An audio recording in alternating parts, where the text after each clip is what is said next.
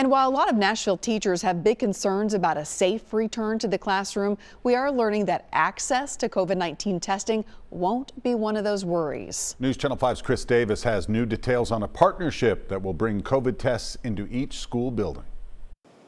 To identify hot spots that might arise, make sure we keep those from spreading throughout the system so that we don't have to have a shutdown. Metro Schools plans to be aggressive when it comes to COVID-19 testing. They're partnering with Meharry Medical College so that students and teachers who need a test can request one. Both groups can also opt in for random sample testing on a bi-weekly basis. It'll be a sample size from each school.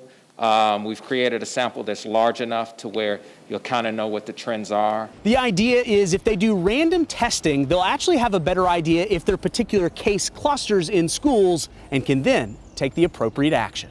Certainly the testing will help. The president of Metro Nashville Education Association says testing inside each school will be a big improvement for teachers. The hours that the testing centers were open were when they were teaching, so it made it very difficult to go get tested unless they took time off. But she wishes the same amount of resources were being used for some of their other concerns. Number one, being vaccinated, but even more than that, being able to have social distancing in classrooms, making sure they have adequate PPE. It's not from a lack of effort. Metro Superintendent Adrian Battle made this plea on Monday. If the leadership in Tennessee is serious about keeping staff in classrooms, we need to make vaccinations a priority now. And if we could make sure that those vaccines were available, I think you would see teachers much more willing to go into the classroom than they are right now. In Nashville, Chris Davis, News Channel 5.